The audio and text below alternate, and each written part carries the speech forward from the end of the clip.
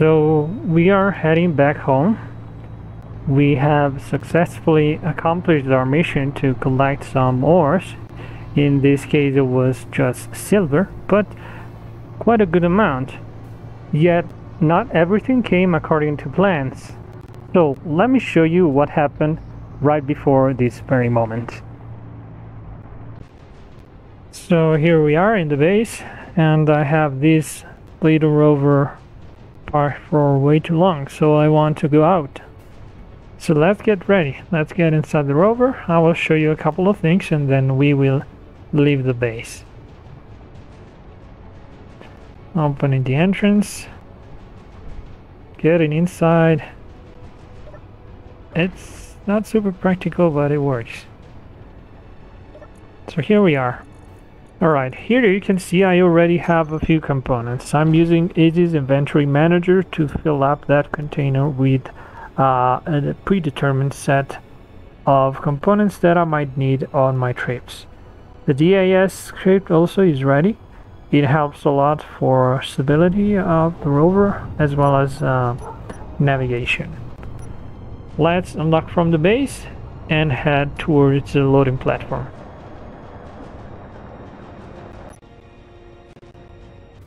Alright, let's activate the loading platform and get back to the rover.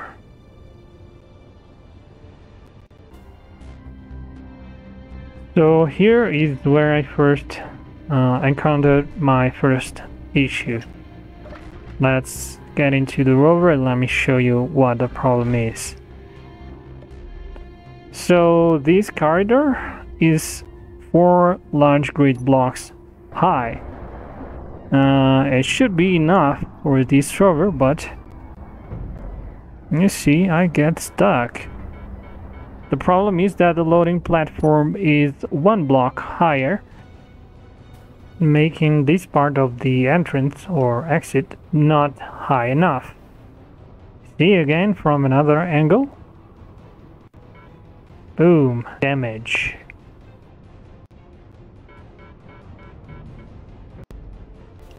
So, well, in the end to fix it I used a half block and a 2x1 slope.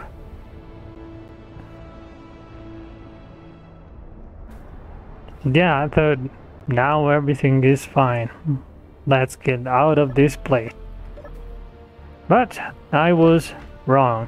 Let me show you. This is the other gate or door. Let me open it. Let me go inside the cabin. Yeah. Taking my time.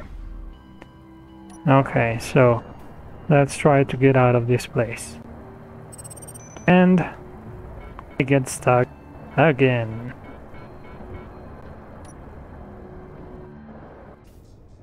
So here I'm back to the loading platform because I skipped the part where I fixed the entrance, but as you can see now, everything is fine. We are ready for a new adventure. Let's go. Yay.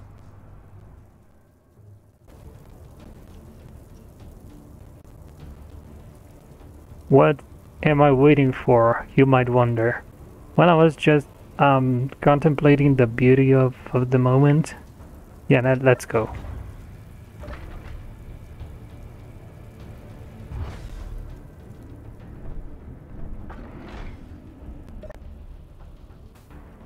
So I have previously collected a lot of GPS locations of any ore I might need, and the funny thing is that I did because I thought that I could find platinum on Triton, but I was wrong, because platinum is only in space.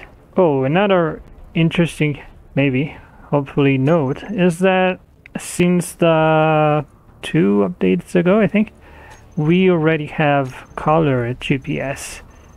So I did it before, so I have colored in green the minerals. We are heading to the closest location that have silver because this is one of the materials I will need for my large grid ship, that is the Fire Prime. So here I have activated cruise control that keeps the speed constant, and we are heading to the closest silver mine. Let's get there. Okay, don't do this at home. Don't leave your vehicle driving by itself unless you have a Tesla. Luckily, I know Triton very well. There isn't much of an obstacle around, so I have time to refill my hydrogen bottles before getting to the site. By the way, I don't know what you think, but this small grid, small hydrogen tank having the small conveyor port, to me doesn't look very logical, because I cannot use the conveyor system to move the bottles from one place to another, and that's why they are placed inside the cabin. Alright, a bit more patience. It's a 10-kilometer trip, and I usually don't run at maximum speed because I had bad experiences with the wheels exploding, and I don't want to repeat this problem even if I have the components to fix the eventual wheel explosion. I've heard of people that do not play on Triton because the environment is quite boring. Actually, I like snow, I like this kind of environment, and that's why I have started on this planet that is actually a moon. But here is a planet. And here we are, finally getting close to the mining area. We are going towards this silver vein, and we will deploy the mining drone. This mining drone is equipped with a couple of scripts. There is the Spugs autodock plus the gravity align script. Autodock is obviously for commodity, because this way I don't have to pilot the drone every time towards the connector. Plus it have a timer block that is triggered automatically to turn the battery to recharge and turn off the lights. On the other side, the gravity align script is to avoid flipping the drone and this way having it stuck on the ground. It happened to me already, that's why I'm using this script. The arms of this drone are equipped with hinges, so I can turn them 90 degrees. I make sure I'm right on top of the ore I try to mine, extract the ore in the central part, and then I start carving all around. I really enjoy using this drone because even if it's very compact, it has a lot of features. It uses 2 scripts. It have 2 cameras, and as you will see in a moment how I'll put a third one. It works better than any mining ship I've ever built. And I like to pilot it from the comfort of the cockpit of the rover, so I love it.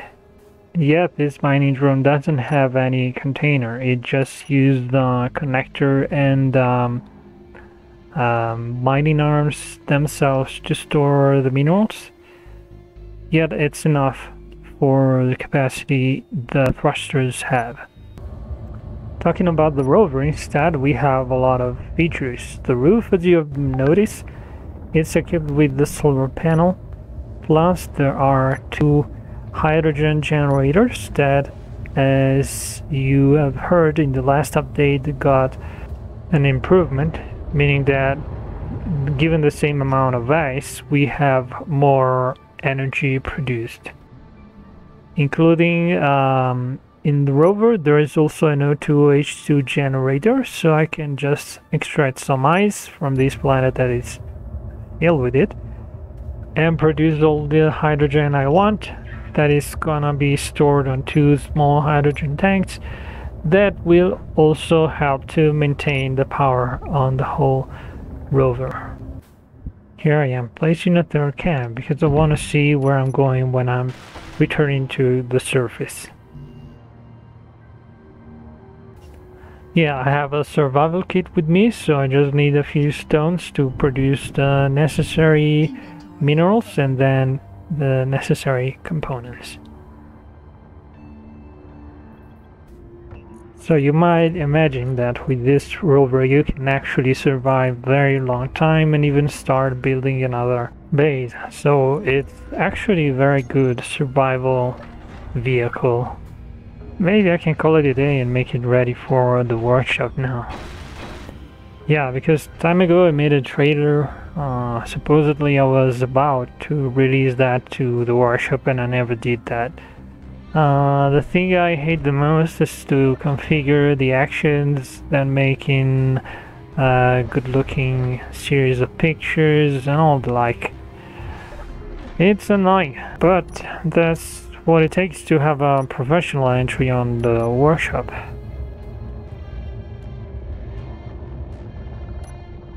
And look at that.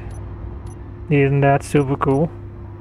See a drone just coming back by itself to its position, to its own landing pad. I like script in this game. There are so many and so some of them are super useful. Here I'm checking how much I have already extracted of silver. It's quite enough, but I haven't filled the whole set of containers I have. In the central LCD I actually have a fancy LCD display that indicates that, but I forgot it, so I'm checking all around except where I should. Also, as I see it on the control seat, I realized that these displays in the center part are too far, so much better. I can read between the lines, so to speak.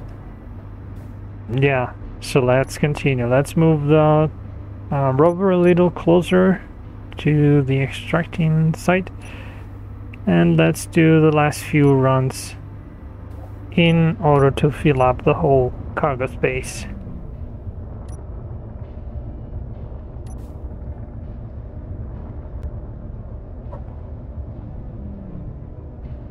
And whoa, it's deeper than I could even remember.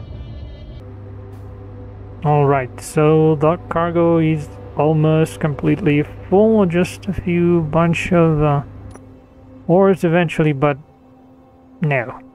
Let's go back home. And have you noticed how cool is this nice sky on Triton? You should visit sometime. Oh, and yeah, before I leave I want to do something just for safety, because as you have noticed before, I sometimes let the rover drive by itself. So a spot like this one, it's quite dangerous. Let's fill it with blocks to avoid accident in the future.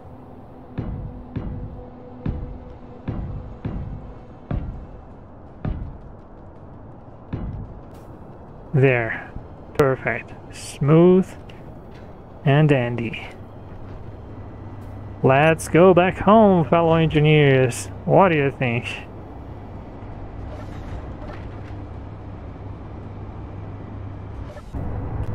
And I don't know if you've experienced that, but sometime while driving in the night in a beautiful environment like it can be Triton, I started thinking about the future. Yeah, maybe you have heard about Elite Dangerous. I did.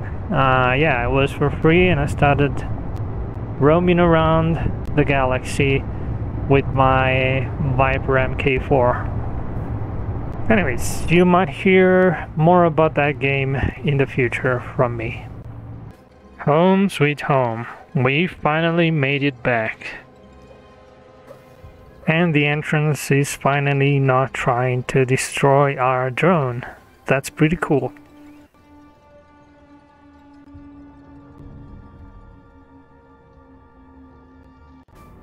Mission accomplished.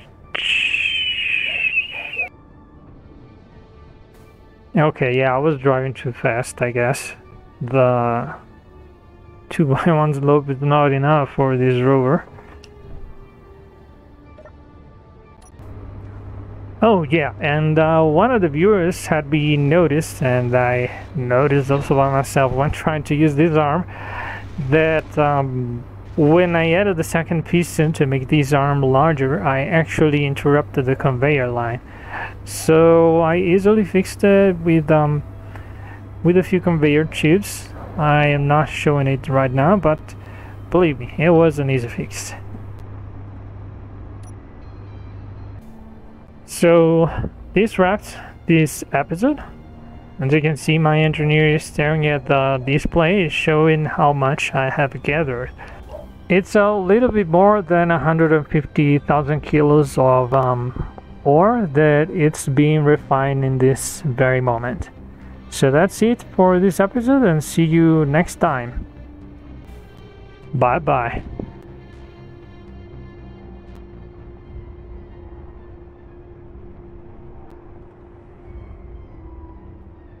Why this door isn't opening? Hey, let me out! Let me out! Open this door! Come on! Come on, a joke. It's fun when it doesn't last too much. Come on! Hey!